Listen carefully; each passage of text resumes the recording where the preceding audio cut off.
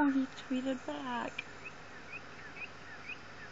A female northern cardinal is as adept as a male at singing. Often this goes overlooked because we assume it's only the males that sing. But if you listen carefully, if you watch, you may actually see and hear a female singing.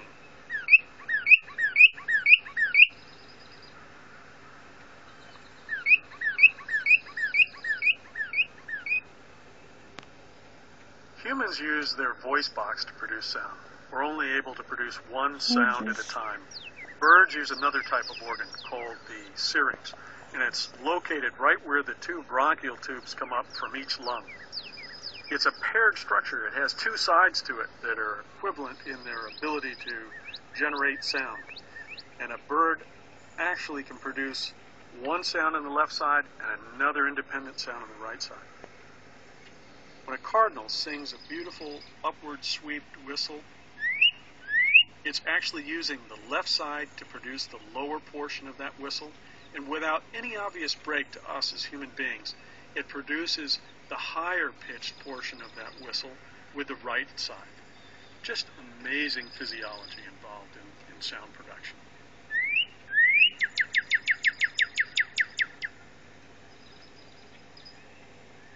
To see a flash of red, and then these fantastic bursts of clear whistled song. It's one of those invigorating things that signals the transition from late winter into early spring.